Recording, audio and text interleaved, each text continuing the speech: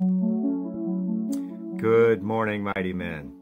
As the First Great Awakening was beginning, John Wesley saw the necessity of small group fellowship as a means to prevent converts and revive souls from falling away. The people were hungry for this kind of fellowship and this kind of follow-up.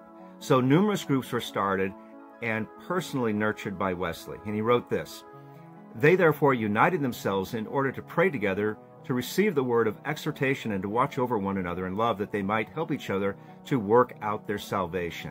This is only one condition previously required in those who desire admission into society, a desire to flee from the wrath to come and to be saved from their sins." And he also wrote this: "These therefore wanted some means of closer union. They wanted to pour out their hearts without reserve, particularly with regard to the sin which still easily beset them, and the temptations which were apt to prevail over them.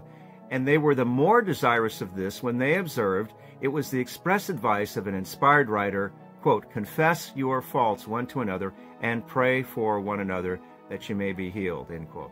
Well, today we would call these accountability groups.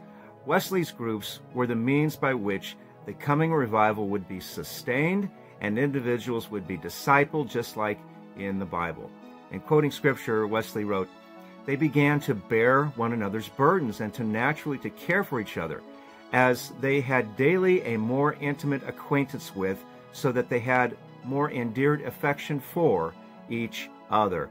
And speaking the truth in love, they grew up into him in all things, which is the head, even Christ." That's what prayer and revival can do. Our scripture reading today is Philippians chapters 3 and 4.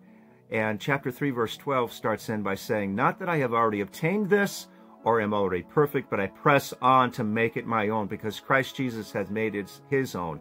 Brothers, I do not consider that I have made it my own, but one thing I do, forgetting what lies behind and straining forward to what lies ahead, I press on toward the goal for the prize of the upward call of God in Christ Jesus."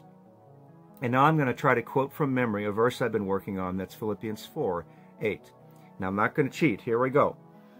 "Finally, brothers, whatever is true, whatever is honorable, whatever is right, whatever is pure, whatever is lovely, whatever is of good repute, if there is anything of excellence, anything worthy of praise, dwell on these things." Philippians 4:8.